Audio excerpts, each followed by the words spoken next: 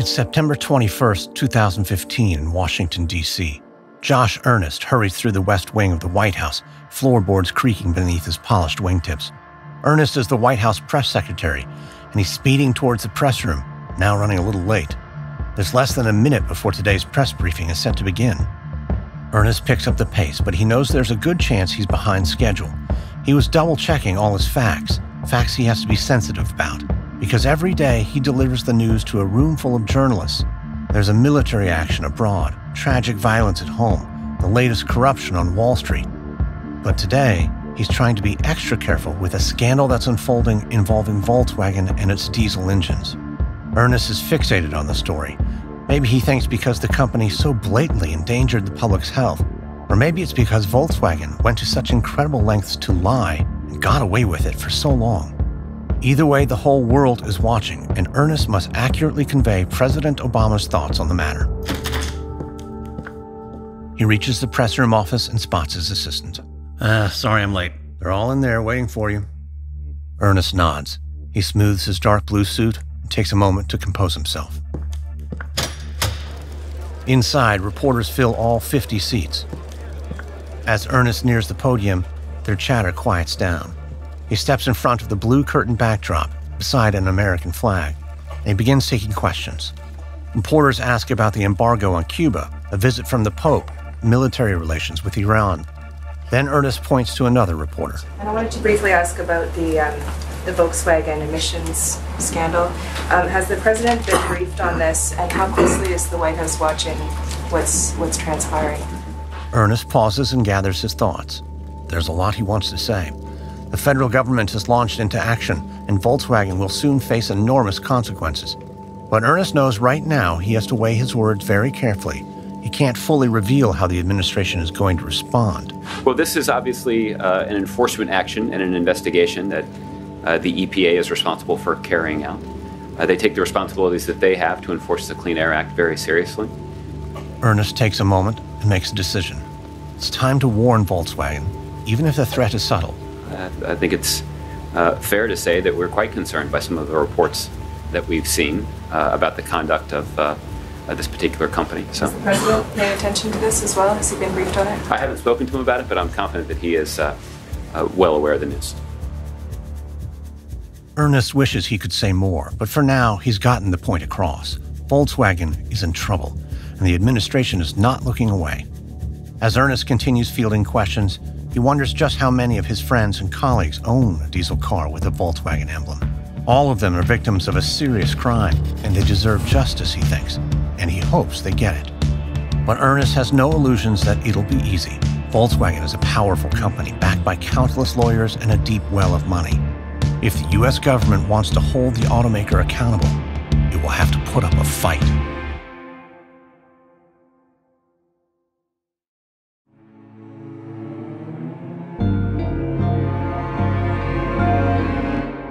From Wondery, I'm Lindsay Graham, and this is American Scandal.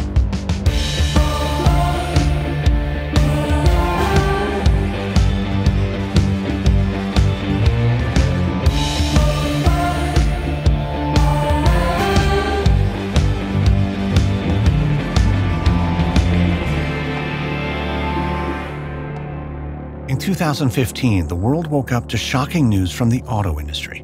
Volkswagen had cheated air pollution tests for its diesel vehicles with what was known as a deceit device. The revelation prompted global outrage, and while the German automaker wasn't the first to game the system, the scale of its misconduct was unprecedented. Owners of the vehicles demanded immediate compensation, and American government officials began building legal cases against the carmaker. Inside Volkswagen, a feeling of panic emerged as executives started wondering who among them would be forced to take the fall. This is episode 3, Crash. It's September 22, 2015 in Wolfsburg, Germany. Volkswagen CEO Martin Winterkorn stands in the lobby of Volkswagen's headquarters, gazing across the building. On most days, this space is alive with energy. Executives and employees hustling about, visitors gazing open-mouthed at the vintage cars on display. Classic Volkswagens as well as Porsches and Audis. Volkswagen owns these brands too, and for 8 years, Winterkorn was in charge of it all. But on this morning, the lobby is as somber as a graveyard. Winterkorn can't remember the last time it was this quiet. He makes his way to the elevator. His body hurts and his head aches. He presses the button for his office on the top floor. After the war, this soaring brick tower stood for German progress and resurrection. Volkswagen was the pride of Germany. Now, seemingly overnight, it became a national disgrace. As the elevator rises, Winterkorn can't help thinking that he's entering a burning building. The Americans have filed hundreds of civil lawsuits against Volkswagen. His lawyers say criminal charges against the company and its CEO are inevitable. And suddenly, it's clear to Winterkorn that he can only fight so hard. There's only one way he can put out the fire. Winterkorn reaches his office and quietly closes the door behind him. He looks across his decorated walls. There are plaques and framed pictures of himself, shaking hands with world leaders. He sinks down into his chair, opens a desk drawer, pulls out a sheet of paper. He selects one of his finest pens. There's no point in putting it off any longer, so Winterkorn begins to write. I am shocked by the events of the past few days, he writes. Above all, I am stunned that misconduct on such a scale was possible in the Volkswagen Group. As CEO, I accept responsibility for the irregularities that have been found in diesel engines. I have therefore requested the supervisory board to agree on terminating my function as CEO of the Volkswagen Group. Winterkorn pauses. He could leave it at that. Many CEOs would. But he can't help himself. He dashes off the next several lines with a rush of adrenaline. I'm doing this in the interests of the company, even though I'm not aware of any wrongdoing on my part. Winterkorn signs his name and drops the pen. He's given the world what it wants, a scapegoat. But not entirely, because he's also proclaimed his innocence. 2 days later, Matthias Müller strides down a hallway at Volkswagen headquarters. Today, a news reporter is at his side. The two stop outside Martin Winterkorn's old office. There are movers busy at work, swapping out Winterkorn's old desk for one more suitable to Müller's tastes. Müller waves to them cheerfully, and he tells the reporter that he's thrilled to finally update the decor around here. It's just the first of many changes Müller will bring to Volkswagen as its new CEO. Müller is 62, with a lean build and silvery white sideburns that frame a ready smile. In many ways, he's the ideal successor to Winterkorn. Müller has proven himself as a top Volkswagen executive. He ran Porsche for 5 years, and he ran it well. He's also the kind of media-friendly CEO that Volkswagen needs during these trying times. Winterkorn appeared cold and inaccessible, but Müller comes off as warm and engaged. His appointment is a signal to the world Volkswagen is serious about changing its ruthless company culture, the same culture that led to the diesel scandal. Müller leads the reporter over to a large window overlooking a canal. This, Müller thinks, is a nice, picturesque location, a good place to discuss Volkswagen's future and recent past. Müller shakes his head and tells the reporter that what occurred with the diesels was shameful. Nothing like it will ever happen again. Winterkorn had no choice but to step down, Müller adds. But in his opinion, it's wrong to condemn the man. The reporter cuts him off, asking how exactly is it wrong? The deceit devices were engineered under Winterkorn's watch, and they allowed Volkswagen's diesels to emit harmful air pollution. Müller's smile falters just a bit as he tells the journalist that he's known Winterkorn for 20 years. There's no way that Winterkorn had anything to do with the deceit device. In fact, Müller has ordered an internal investigation that's certain to unmask the true culprits. He concludes the interview with a rhetorical question. Do you really think a chief executive had time to work on engine software? It's December 2015 in Wolfsburg, Germany, and Matthias Müller is approaching the Auto-Uni. The building is an enormous structure of steel, glass, and stone and serves as a research center for Volkswagen. But today it's also going to serve as a venue for a major announcement. Müller heads towards the building and sees the event already has a crowd. Journalists are filing in, packing the building. Müller reaches the rear entrance, and an aide leads him down a long hallway.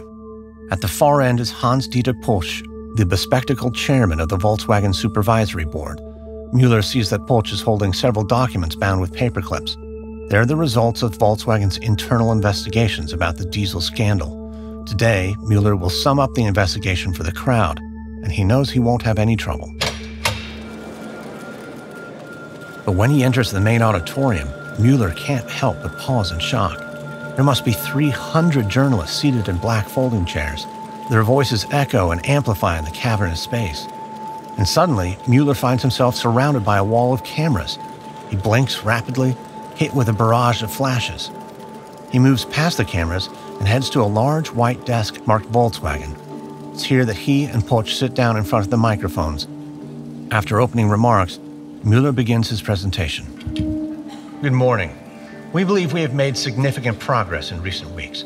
I want to stress the seriousness of our internal investigation. We have relied upon 450 experts. We've collected more than 100 terabytes of data. I understand that you are all eager to know how something like this could have occurred. Our investigation is ongoing, but we have come to some important conclusions. A journalist waves an impatient hand and shouts, "What conclusions?" If I may proceed, I'll tell you. The wrongdoing was the result of weakness in some processes and a mindset in some areas of the company that tolerated breaches of rules. What do you intend to do next? Naturally, we will improve our methods of checking and authorizing software for use in our vehicles. Can you be more specific, Herr Mueller? With all due respect, we're not here for technical trivia. We're here for names. Who in Volkswagen is guilty? Mueller allows himself a slight shrug. The fraud was engineered by the misconduct and shortcomings of individual employees. 9 of them have been suspended. I will not be disclosing their names at this time. Mueller can feel the disappointment ripple through the crowd, but he has said all he is willing to say today. Already, Volkswagen's stock price has nosedived. Its legal teams could be tied up for years. Clearly, these are dangerous times for his company, and he must tread carefully. The reporters all begin to shout at once, and Mueller feels like he is standing alone at the bottom of a very deep hole. He knows he must start digging his way out, and as fast as he can if he's going to save the company. It's December 2015 at the Washington, D.C. headquarters of the U.S. Department of Justice. Winter is settling over the Capitol, and John Cruden is thankful to be indoors in a warm conference room. Cruden is an assistant attorney general at the Department of Justice. He holds the position for the department's Environment and Natural Resources Division, which means recently he's had his hands full with all things Volkswagen. Right now, in this conference room, he's focused and alert, despite having been here for hours without a break. Cruden is a West Point graduate and a veteran, and he's learned that sometimes slowing down is not an option. That's especially true with a case like Volkswagen. The way the evidence is piling up, this case may prove to be one of the most significant of his career. He knows that he and the other lawyers on his team are in the midst of a serious undertaking. They're crafting the DOJ's civil suit against Volkswagen, and if they're going to beat the automaker in court, they must do their job flawlessly. Cruden still gets angry just thinking about the scale of the deception. Volkswagen sold some 600,000 of their diesel cars to unwitting Americans. Cruden reminds his team that for violating the Clean Air Act, the company needs to pay, and it needs to pay a lot. His team is mostly united, but there is one lawyer who looks up from his paperwork with a sideways glance, declaring that he thinks they're overreacting. The lawyer points to a highlighted section, explaining that the harder they push Volkswagen, the harder the company will try to escape its full responsibility. Volkswagen, he says, has enough money and power to pull off a serious injustice. He's seen it many times before, and he thinks it's wise to play it safe. This is a high-profile case. The department cannot afford to get burned. Cruden shakes his head firmly. There's no way he's taking the teeth out of this lawsuit, and he explains why. Volkswagen acted in a deeply unethical way, and the Department of Justice has an ethical obligation to pursue the company with everything it's got. He sees heads nodding because they know what's coming next. Cruden reminds them, in many ways this is personal for him. He spent his legal career protecting the environment, and he's never seen an automaker trying to pull anything this underhanded.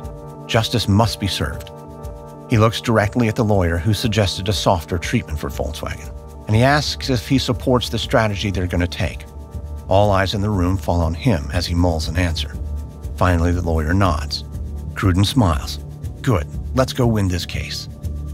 Cruden believes this suit will hold up in court. It could force Volkswagen to pay billions, but it's not money he really cares about. Cruden is hungry for justice. He wants to hold Volkswagen responsible for the mess it made, and ultimately, that could mean going after the executives responsible for the diesel scheme. But Cruden thinks that one dissenting lawyer is right about one thing. This fight will not be easy. American Scandal is sponsored by Worthy. It was a very hard decision, but one you knew you had to make. Diamonds are forever, they say, but your marriage wasn't. That's okay. You're already feeling better, though it'll take some time to fully move on. But there's still that question. What will you do with the ring? It seems simple. Get rid of it. Or keep it. It's not simple. If you do decide that now is the time to sell your diamond jewelry, do it the smart way, with Worthy. The last thing you want now is to feel shortchanged. Just visit worthy.com to schedule a free, secure pickup, fully insured by Lloyd's of London and tracked by FedEx. Then Worthy's expert gemologists prepare your jewelry for auction, but you're in control at every step. You choose what price to accept, even after you've sent in your jewelry. Then get paid quickly within just a few days. Don't go to a pawn shop or a local jeweler. Get up to twice as much for your jewelry when you sell with Worthy. Go to worthy.com/AS to get started. That's worthy.com/AS.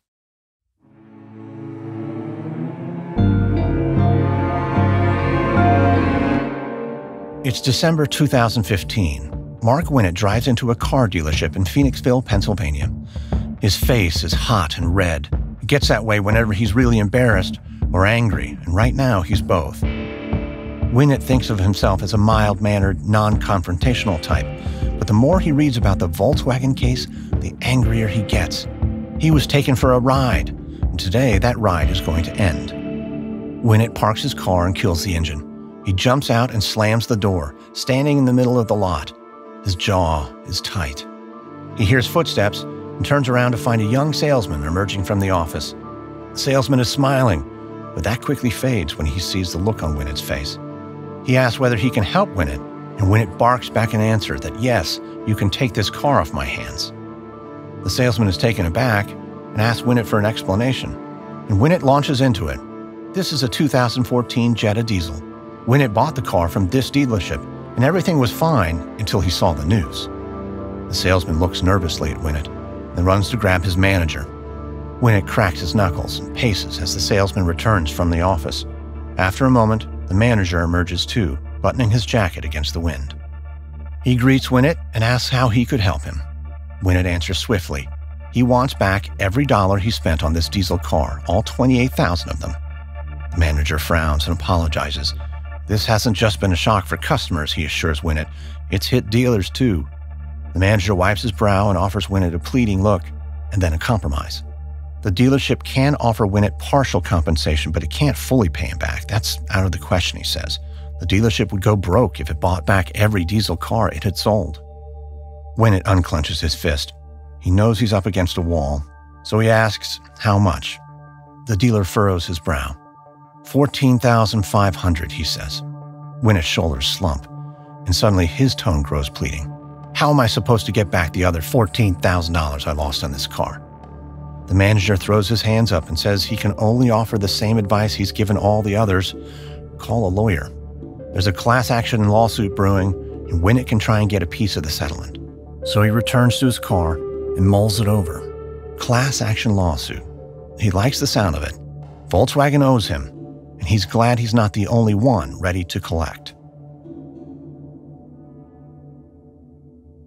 It's January 11th, 2016, and Matthias Mueller is roaming through the Detroit Auto Show. Normally, he'd love being in the middle of a car show with all the stunning new vehicles and crowds of enthusiasts. Instead, Mueller is feeling irritable. This is his first trip to the U.S. since becoming CEO. It should be a victory lap, not an apology tour. He hates apologizing, but if that's what it takes to regain the American people's trust, well, that is what he will do. At a news conference earlier today, he offered solemn remarks. We know we deeply disappointed our customers, the responsible government bodies, and the general public here in the U.S., he said. I apologize for what went wrong at Volkswagen. We are totally committed to making things right. Mueller wasn't lying. He is committed, but he also wishes people would find something new to talk about. And now, as he roams across the main floor of the auto show, trying to find a distraction, a young man approaches with a microphone and flashes press credentials. Mueller groans. He's been ambushed by a journalist. He can't decline the interview. One thing he's learned, when you're CEO of a disgraced company, you make time for everyone. You never miss an opportunity to show the world that you're a good man and how very, very truly sorry you are.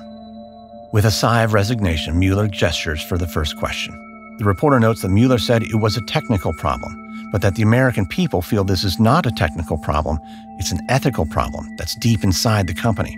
How will Mueller change that perception in the U.S.? Mueller winces. His apology earlier today apparently was not good enough. He reiterates that it was a technical problem. The issue was that Volkswagen didn't understand American law, but that's not an ethical problem. And he tells the reporter he can't understand why you'd say that. The reporter looks incredulous. Because Volkswagen intentionally lied to the EPA. Mueller can't let this statement go undefended. He leans into the microphone and makes it clear. Volkswagen did not lie. The reporter reiterates his question. How will Volkswagen change American opinions of the company? The reporter's raising his voice now. He asks again, what kind of proof does Mueller have that Volkswagen is changing? Mueller's patience is evaporating and his blood is boiling. This has been enough back and forth, he decides. So he ends the conversation and says he's working tirelessly to change Volkswagen, but that it takes time. Around him, Mueller notices people starting to gawk. So he ends the interview and walks away, wondering if this job will ever get easier. Maybe talking to the reporter was a bad idea, he thinks. Volkswagen is still in a very deep hole. And with today's impromptu interview, Mueller may have dug himself and the company a little deeper. Later that month, Matthias Mueller is inside his office in Wolfsburg. He studies Volkswagen's latest financial reports.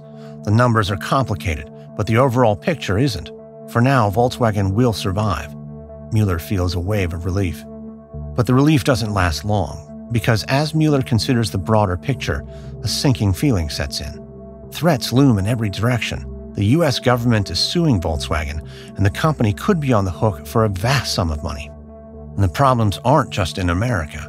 Volkswagen is facing scrutiny from government officials around the world. It's a frightening time for Volkswagen, and Mueller knows that to steer the company straight, he'll need some help. Someone who can change the company's culture, someone who can rebuild Volkswagen's public image and help the company avoid collapse. Thankfully, that help is on the way with a new executive at Volkswagen. Mueller jumps to his feet. Please, come in. Standing in the doorway is Christine Hohmann-Denhardt. Hohmann-Denhardt is in her mid-60s. She has coal-black hair that's carefully arranged. Everything about her seems calm, collected, unshakable. Christine, how fortunate we are to have you. Precarious times, Mr. Mueller. Mueller nods solemnly and offers her a seat. I won't sugarcoat the truth. We need your help, your expertise as we navigate this difficult terrain. Of course, I'll do what I can. But I'll repeat what I said over the phone. This is not going to be easy, and we're not going to change this company overnight. I understand. I hope you do. Volkswagen hasn't faced an image crisis like this since the war. Mueller stiffens. The mention of World War II, even decades later, is a sore subject. Volkswagen's wartime history is hardly a secret, but Mueller avoids any reminder of its troubling past. That it was Adolf Hitler who pushed Germany to build the car for the masses. It was to be a people's car, or a Volkswagen. Yes, but Hitler was defeated, and Volkswagen remained. Workers in this very building helped heal the economy. We saved Germany. Your workers are not the ones who saved Germany. Mueller frowns. He's not used to being challenged. Oh, really? Think back to 20 years after the war ended, with what the American hippies called the beetle, the bug. Of course, sales were tremendous. And that, I believe, is how we put behind us this nasty diesel business. We need great sales. You're missing the point, Matthias. It's not just great sales. The bug was lovable, innocuous. It said to the world, Germans aren't scary. Volkswagen saved Germany because it changed the world's perception of our country. Now, we must do for Volkswagen what Volkswagen did for Germany. I understand. We shift our image. It's exactly what I want too. That's why I hired you. Because... Mueller stops himself. He realizes he almost made a misstep. Hohmann-Denhardt responds with a knowing smile. You hired me because I'm a former justice on the highest court of this country, and because I'll be the first woman on your management board. It only took the company 82 years. Yes, I know. This helps the company's image. Yes, that is part of it. But most important, we're desperate. I am desperate. I want you to do whatever you need to help change the culture here at Volkswagen. Take whatever steps must be taken to restore the reputation of this company. Can you do that?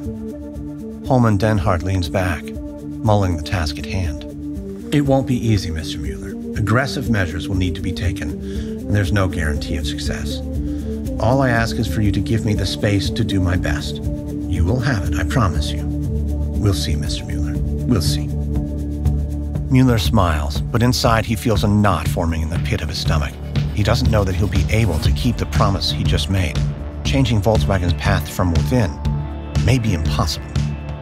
As Mueller weighs this mammoth task, he catches Holman Deinhardt's icy blue gaze and wonders if she already knows the obstacles that lie in her path.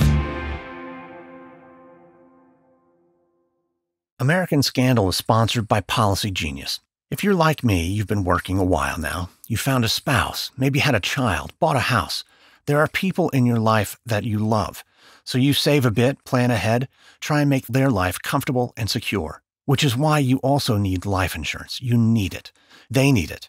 And it's much easier to get these days. Policy Genius has reimagined the entire process to get you the right coverage at the best price, fast.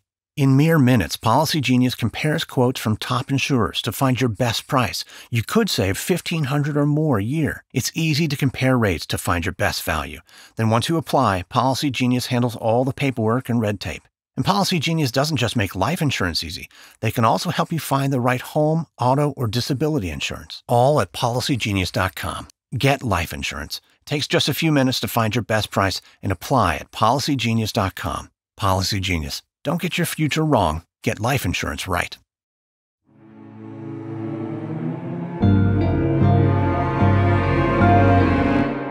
It's January 21st, 2016. Fog drifts over the steps of the San Francisco Superior Court. Outside the courthouse, Robert Gifford runs a hand through his curly reddish hair and takes it all in. It's bustling today, with crowds of attorneys coming and going from the courthouse. One lawyer barrels down the steps, knocking into Gifford. The lawyer shoots him a watch-where-you're-going look and hurries on. Gifford smiles to himself. He's well aware that with his mop of hair, modest suit, and New York accent, people tend to assume he's a cab driver. They rarely guess the truth. Gifford is a highly regarded litigator and a former clerk for the U.S. Supreme Court. Gifford enters a monumental court building. It's the epicenter of justice in Northern California. Hundreds of class action lawyers, each representing a group of Volkswagen dealers and owners, have come here with a single goal: to gain a spot on the plaintiff's steering committee. Only those on the committee will travel to Washington to guide negotiations between Volkswagen owners and the German automaker to shape a possible settlement. Volkswagen is facing a large number of civil suits brought by those who bought and sold the cars. Gifford sympathizes with their anger. He respects their desire for a settlement. But Gifford is an attorney for Volkswagen, and it's his job to protect the automaker from going bankrupt. At the same time, he needs to negotiate a settlement that leaves drivers feeling respected and well compensated. Gifford thinks there is a way for everyone to get what they want here, but a lot of that depends on a single person involved in the case: U.S. District Judge Charles R. Breyer. Gifford passes through security and slips quietly into the back of the courtroom, where the gray-haired Judge Breyer listens patiently as a lawyer makes her case for a spot on the steering committee. Her allotted 2 minutes are up quickly. Shortly after, Breyer declares that the lawyer can join the committee as its 22nd and final member. The committee is complete, and the remaining applicants can go home. Disappointed attorneys head for the exits, quietly grumbling. They've missed out on negotiating what is sure to be a historic settlement. Gifford remains, though, to hear Breyer's instructions to the committee. The judge explains that he selected the group quickly, and he expects them to move quickly to arrive at a settlement with Volkswagen. As Breyer puts it, this is not a whodunit type of case. It's more of a case of how do we fix what was done. If it can't be fixed, then what is fair and just compensation for the people who've been damaged by this matter? Gifford nods, feeling relieved. Fair and just compensation will work for Volkswagen, and hopefully bring this to a quick conclusion. It's 2 a.m. on April 20th, 2016, and nearly a full moon hangs over Washington, D.C. Robert Gifford has spent the past 3 months in the Capitol. He's been leading a small legal team, and they've been negotiating with the plaintiff steering committee, trying to find a settlement over Volkswagen's diesels. Tonight, they're still at it, practically barricaded inside the law offices of Wilmer Hale. The conference room is rank with body odor and the smell of stale coffee. Gifford can see that every lawyer in the room looks just as bad as he does, haggard and disheveled after a week of 13-hour days. The lawyers from both sides are trying to remain civil, but everyone's on edge. Judge Breyer has given them until tomorrow to arrive at a preliminary settlement. Jifra wills himself to ignore the pressure and stay focused. There are still important details to hammer out if he's going to reach a settlement his bosses will accept. Jifra takes in a long breath, then stands and addresses the room. Everyone, I think I see a way to wrap this up. A dozen attorneys swivel to face him. He's got their attention. We're all in agreement.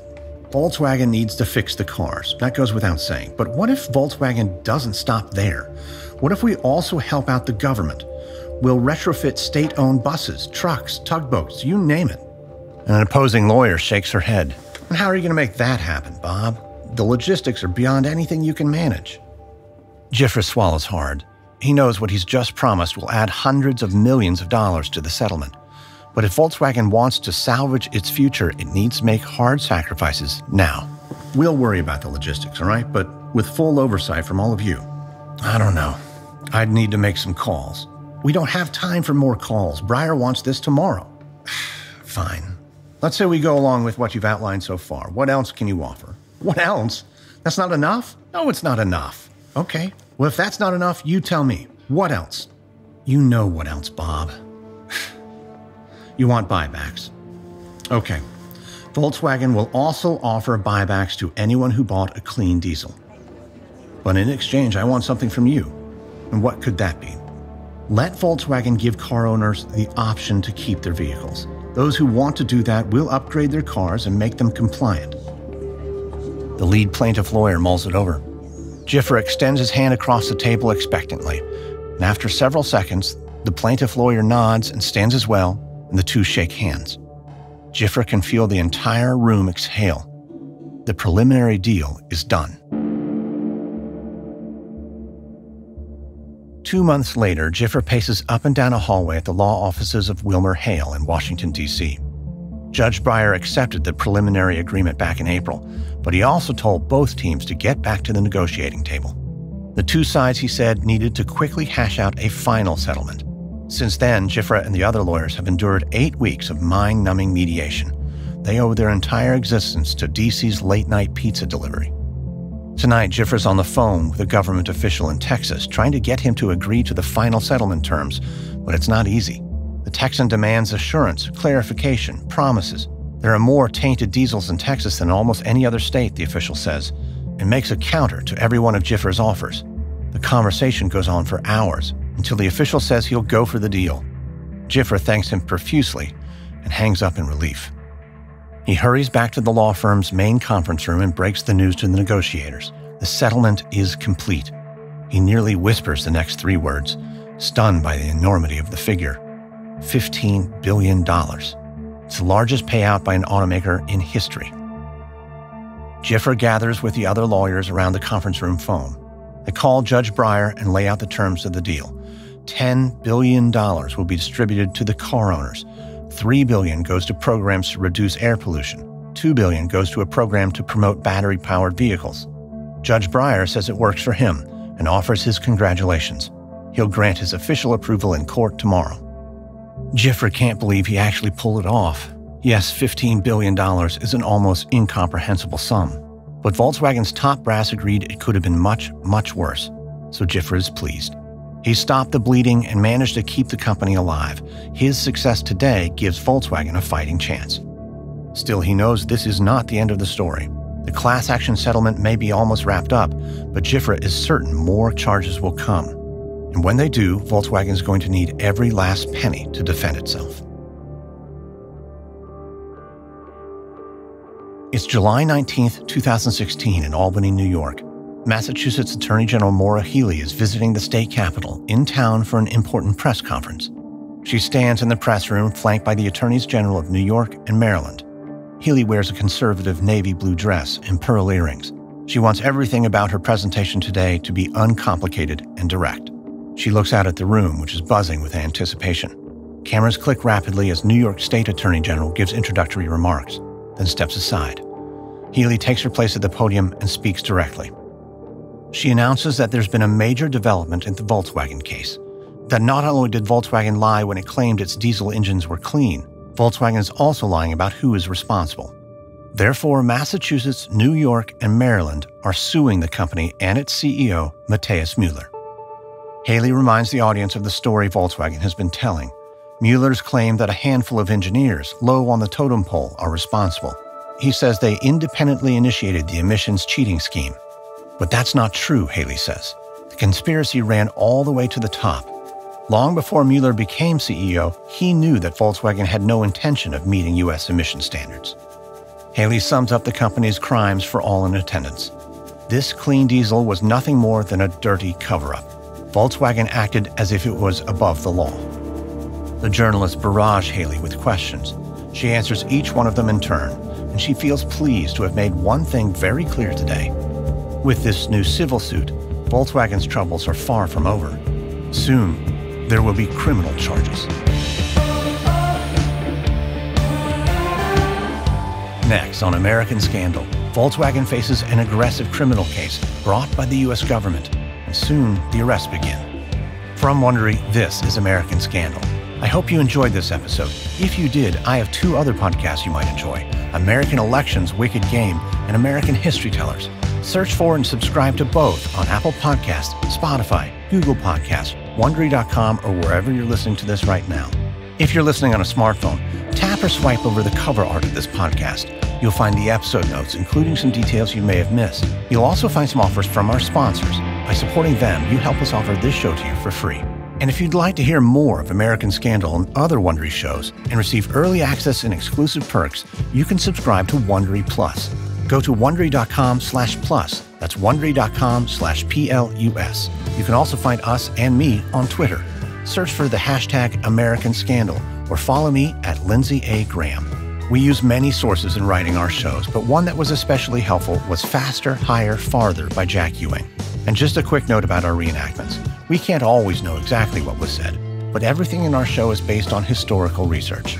American Scandal is hosted, edited, and executive produced by me, Lindsay Graham, for Airship. Sound design by Derek Behrens. This episode is written by Hannibal Diaz, edited by Christina Malsberger, produced by Gabe Ribben. Executive producers are Stephanie Jens, Jenny Lauer-Beckman, and Hernan Lopez for Wondery.